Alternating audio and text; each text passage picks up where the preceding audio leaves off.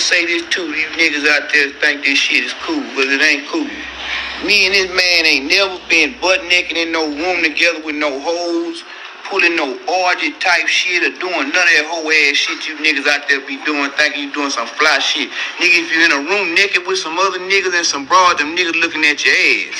And if that shit is gay, and you need to get on some other shit. Me and this man got nothing but respect for each other. We ain't never pulling no train. We ain't no motherfucking freaks. We some family men. We getting it paper. You know what I'm talking about? And I had to put that out there, bun, because a lot of niggas doing a lot of fugazi shit out here, man. You know what I'm saying? These niggas, they flip-flopping, they pitching and they catching with these boys, and they doing all so. And if you gay, that's cool, but be gay and come on out and be that. Don't be in front of us and act like a straight-up G, and then you get over here and you let these boys bust up your back. But, you know, it gonna come to the light. And yeah, I want to put that out there, man. This man ain't never seen me naked. I ain't never seen him naked. We don't desire to do no shit like that. We ain't going out like that. And we were wild young teenagers. And when we before that X, you know, that X, a lot of that shit fucking Miami a night of party, and I don't really remember what I was saying. You know what I'm saying? Would you like a reminder? Yeah, sure. Play some. Hey, yo, listen, yo, I love it all. I love it all, man. I like when you like this, Daddy. Yeah, when you put my back. Daddy, I like when you scrambling and scraping for shit. That was you. Scrambling. What? You said, I like when you do it like that, Daddy. When you scrambling and scraping for shit. Hey, man. We made a bail appeal to Judge Carter. It did not go our way. The fight continues. We're not giving up by a long shot. I told Mr. Combs I'm going to try and get his case to trial as quickly as possible. I'm going to try and minimize the amount of time he spends in very, very difficult and I believe inhumane housing conditions in the special housing unit of the Metropolitan Detention Facility. He's ready. He's focused. He has been ready to defend this case since he first found out about this case. Nothing has changed from his perspective. I obviously would much prefer to fight this case with him out of jail, and we are going to try to bring that about through additional legal process. But wherever he is, his resolve is the same. He believes he's innocent. I believe he's innocent. And we're going to fight this case with all of our might until we don't have to fight any longer. R.I.P. to the legendary Pimp C, one half of the legendary duo UGK, man. Y'all heard what he was talking about, man. Pimp didn't hold his tongue for nothing. Pause, right? Talking about all this Diddy-ish, man. And we're talking about Pimp C just keeping it thorough, and you still got to say pause, no Diddy, man. That's the wild times we're living in these days, man. As Pimp set it up, the whole blogosphere wasn't around yet, you know what I'm saying? But the magazines and the hip-hop media world was set on fire by all the ish that Pimp was saying about a lot of different individuals. Mr. 17.5, he said that was Fugazi among other ish. But this stuff he was talking about with Diddy, man, what do y'all think? Was that directed at Diddy? You know what I'm saying? Y'all heard what Pimp said? He said flip-flopping, pitching and catching. You heard the Diddy audio Charlamagne play where he was talking about, I can't even repeat the first part, man. It feels like you can't put enough pauses and no Diddy's on top of it. You heard me?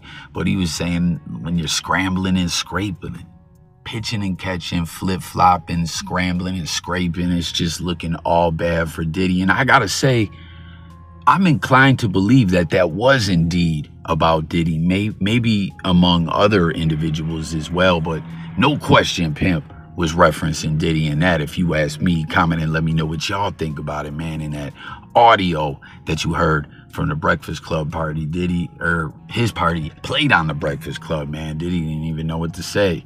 Charlamagne was like, yo, that was you. He's like, man, I was in a haze at that time or something like that. You know what I mean? Because let's not forget, man, Diddy been getting high as a motherfucker forever. You know what I mean? Just when this whole ish went down, when his crib got raided and they simultaneously hit him at the airport, that white dude that used to play for Syracuse that rocks with him, that goes everywhere with him, man. Like, they got some real strong relationship, if y'all feel what I'm saying. Pause, no Diddy, right? He got knocked with the Chi get the yayo. And I think he had some other ish on him, some THC gummies or something like that. Hell, he might have had some of the Molly water on him. I don't know, but I know he definitely had the blow. And, you know, the case got pled down for him. He's got to take programs and all that. But that's Diddy's right-hand man. Diddy stay getting high, man. And listen, that's a fact out here. A lot of these cats that be running around geeked up and tweaked up high in that manner, man, be getting on some other ish. Tell me I'm wrong, man. Like, real talk, I've seen some real weirdo motherfuckers in my lifetime, and some of them wasn't always like that, man, but they were out here running around partying like it was still the disco era, and it had their mind twisted, you know what I'm saying? Had them flip-flopping, scrambling and scraping, pitching and catching. Pause, no Diddy. But as far as it goes for this case, Diddy gonna be fighting this thing from the inside. That's what it sounded like to me. You heard his attorney speaking out. He's gonna try to fight this in a speedy manner and these inhumane conditions while Diddy is in custody and all that.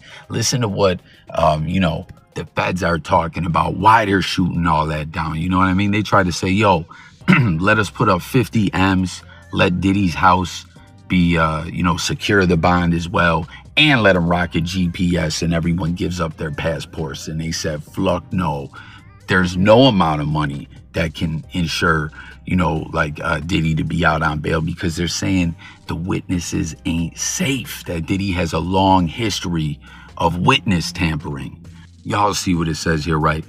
Sean Diddy Combs will remain in federal custody after his legal team argued for his release on a $50 million bond in court on Wednesday.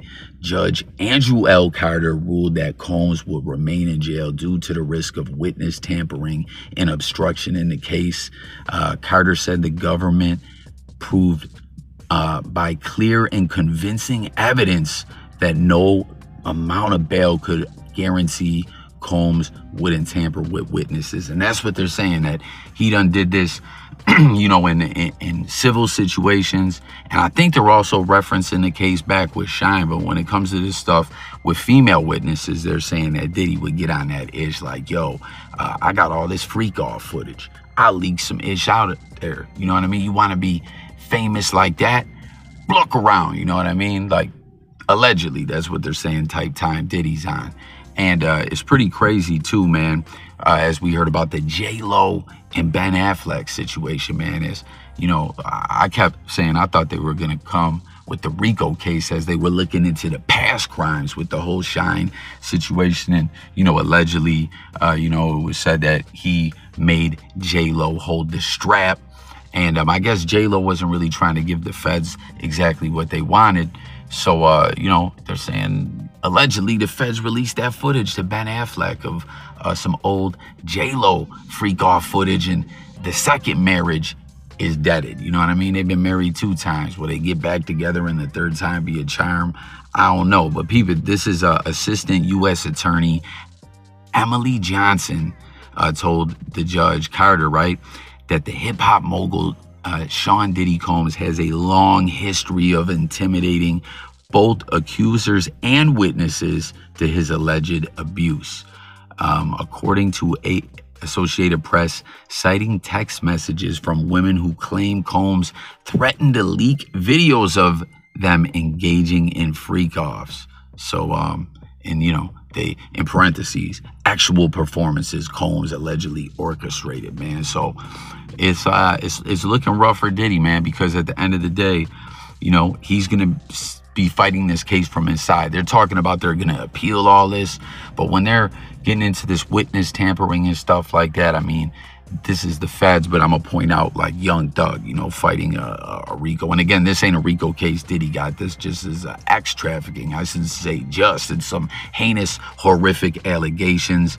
And, you know, like, I don't know. I think he gonna end up like Thugger, man, where they ain't gonna let him out on that bail, man. I don't think the feds are budging, right? It says Mr. Combs is gonna be fighting this from inside a jail cell. This is from a, you know, expert legal analyst that's a professor in like law, like a law school, right? Mr. Combs is gonna be fighting this from inside a jail cell, and it is extremely difficult to assist a client when they are incarcerated. You just don't have the access to them. They don't have the access to you that you have when they are out, man. And I don't know, man, you know, like it's just looking rough for Diddy. Again, they can appeal this decision, and they're gonna. I think he goes back to court October 9th, man. But this, I don't know, man. It's early on. Okay, I'm gonna say this. I was one of the ones predicting from off the rip before the feds even raided that we're gonna see Diddy with a Fed case. We're seeing it now. We see the way things happen, the domino effect, the video coming out that was held in a cut all that time. You know what I mean? And I said, man, he gonna catch that Fed case. And I'm saying right now, I think Diddy's gonna be convicted, man. And peep this. This is also what the feds are talking about. They're saying, listen, open your eyes, okay? Like, yes, in the legal system, it's innocent until proven guilty and all that. But check it out. We're showing you, like, peep everything. Go over all the documents, the paperwork, everything. It's all bad for Diddy. He's on some bull-ish, even though it's still got to be referenced as alleged. You know what I mean? Because the case is still ongoing. They're saying there ain't no doubt at all that Diddy is on some bull-ish. Check it out. It says, today, we shatter any false notion of impunity as we uncover the defendant's alleged pattern of manipulation, exploitation, and outright abuse. This is from, this is from Homeland Security. Homeland Security Investigations New York Special Agent in Charge, William S. Walker. He said, make no mistake, we are here today only because of the unwavering strength of victims and witnesses who have already endured unspeakable hardships. But yeah, they're saying, man, don't trip. This is just for real.